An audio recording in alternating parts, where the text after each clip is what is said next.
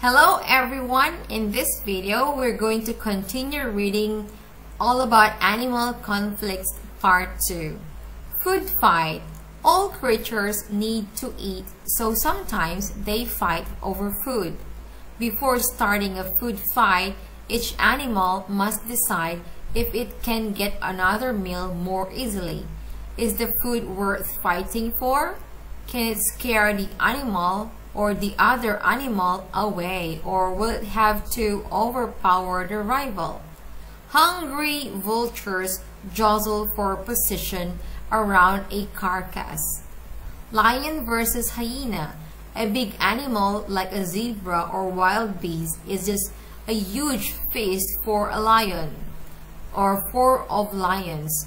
But hungry hyenas are fierce rivals for the meat. So you can read the information about lion and hyena here. Hyenas chase off a lion that is competing for a share of a kill. Rivals at breeding time. Breeding time is very important for all animals. Males will often show off to females in order to get a mate. Each male tries to do better than other males. This is when conflicts can happen.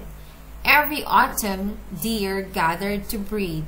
The males called stags snort and toss their heads to show off their big antlers. They clash antlers, push and twist. It's a test of power and strength. Eventually, the strongest stag wins and gets to mate with the females. The clash of antlers is known as rooting. Male birds of paradise try to outdo one another by putting off on the best display. Each one shows off its colorful feathers, makes loud quacks, and does a dance. Narwhals are a type of whale. The male narwhal has a long pointed tooth called a tusk. In the mating season, males clash their tusks like they are having a sword fight. Legs. Sometimes male animals go to one place to show off to females. The place is called a lek. Male black grouse or grouse collect at their lek, strut around, fan their tails, jump up and down, and make loud calls. You can read the quiz here and try to answer. It's only courtship. Before animals mate, they need to check to see if their partner is strong and healthy, so that their offspring will also be fit and strong. This process of getting to know their partner is called courtship. Sometimes courtship can look like a conflict as many animals test each other by pushing, scratching, and biting, but no harm is done. A female jaguar bites a male jaguar. Courting dolphins slap each other with their tails, prod with their noses, and bump their sides together. A male spider has to be careful during courtship, as the female is larger and may decide to eat him. The male rainbow fish darts around the female when courting. He flaps his fins and flicks her with his tail. Beetle versus beetle. So this is the information about male stag beetle and female stag beetle. Protective parents. Baby animals are usually small, weak, and unable to move fast or defend themselves. All kinds of hungry predators are ready to make meals of them. So, being a parent and protecting the young is very important. Animals are always ready to defend their babies and will even give up their own lives to save their offspring. Predators know this, so they don't always take the risk against a protective parent. A killdeer bird protects her eggs by taking a defensive pose. She puffs up her body to make herself look as strong as possible. Parent power. When killer whales attack a baby gray whale, the mother gray whale tries to keep her enormous body between her baby and the killers. If a cougar or mountain lion tries to eat a baby bear, the mother bear will roar and swipe with her huge paws and claws. If a leopard gets too near a baby elephant, the other elephants in the herd will charge with loud trumpeting sounds. When a hawk attempts to take an owl chick from its nest, the mother owl spreads her wings, pecks with her sharp beak, and scratches with her long talons or claws. Few animals would try to steal a baby alligator from its mother. She protects it or in her open mouth. Oh, that's cool. You can answer the quiz and find out the questions or answers at the end. Helping others. To avoid a serious conflict, some animals live in groups so they can protect each other. Together, they can watch out for predators and invaders. If one animal spots danger, it can warn the others. A predator is also less likely to risk attacking a whole group of animals. Baboons are big, strong monkeys. They watch, sniff, and listen for trouble, such as a leopard or eagle.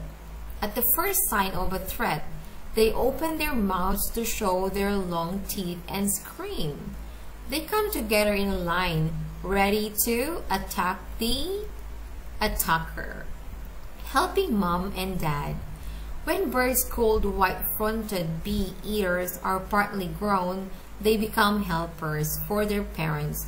They gather food for the parents' new chicks and even fight off hawks and snakes who try to eat the chicks. White-fronted bee-eaters look after each other in family groups. Too many to attack. Zebras always watch for enemies such as lions, leopards, and hyenas. If one zebra detects danger, it brays and alerts all the others. The whole herd races towards the enemy, who is then in great danger of being knocked over and trampled. When zebras run as a herd, their stripes can confuse their enemies, making it difficult for their enemies to see an individual zebra to attack. Losing life for others. Losing life for others. In some animal conflicts, members of a group may attack a predator, even though they will almost certainly die. Why do they risk their lives? Usually it is because all of the group members are related. So, even if they die, they are helping their family to live. If a bear tries to steal honey from a bee's nest, the bees sting it, but as each bee's sting jabs the bear's skin, the sting tears off the rear of the bee's body. The bee soon dies. A close-up of a bee's sting. Soldiers on guard. In a termite nest, the termites have much bigger jaws than the worker termites. These soldiers bite any animal, disturbing the nest, even a giant anteater trying to eat them. Giant anteater versus termite. The giant anteater is thousands of times bigger than the ants and termites it eats, but it suffers so many tiny termite bites that it does not stay for long. Animals at war. Most animal conflicts are between just two creatures or just a few. Really big battles with many animals are rare, but they do happen. The reasons include fighting for more food, a better nest site, a safer place to live, or a big territory. Chimpanzees group have fierce battles. If the chief males in one troop think that they are bigger and stronger than their neighbors, then they go to war. If their neighbors resist, they may be killed and even eaten. Siamangs are a kind of ape. They live in families. If one family strays into the territory of another family, there may be a conflict. All of the members, even the youngsters, get involved.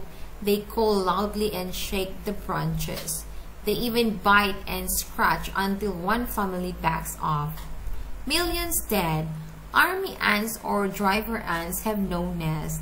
They march through the forest and stop each night in a different place. If two armies meet, they bite, sting, and fight each other. Thousands or even millions fight or might die. Fight to the death. A predator's aim is to catch, kill, and eat its prey. It does not manage this every time it hunts out. However, a tiger catches its prey only about 1 hunt in 10. So, prey have a good chance of escape. Sperm whale versus giant squid. The world's biggest fight happens in the deep ocean between the world's largest predator, the sperm whale, and the giant squid. Wow, that's cool. You can read all about this one. Sperm whale and giant squid. The strength, massive size, powerful jaws, lots of teeth, and strong swimmer. Tentacles for giant squid with strong suckers and sharp hooks. Sharp big mouth, moves fast. So these are the words that we've been reading. Oh, sorry for that. We have to move back. Glossary. Breeding. When two parent animals mate to make babies. Conflict. A fight, struggle, or disagreement. Crevice or crevice or crevice or crevice. A narrow gap in a rock or building. Dominant. The strongest member of a group. Invader. Someone who comes into where you live and tries to take it over. Offspring. An animal's or person's children. Poisonous. A substance that can cause harm or even death. Predator. An animal that kills other animals, its prey, for food. Ritual. A series of actions often repeated that is used in a ceremony. Rival. Someone that you compete against. Sprain. To injure part of the body by twisting it. Territory. An area of land that an animal or group of animals lives in. Venom. A poisonous fluid produced by an animal. So there you go. These are the answers for the quiz section. You can read or try to answer and then check it here. So that's the end of our animal conflicts part 2. Thank you for watching, and please don't forget to like, share, and subscribe. Thank you for watching.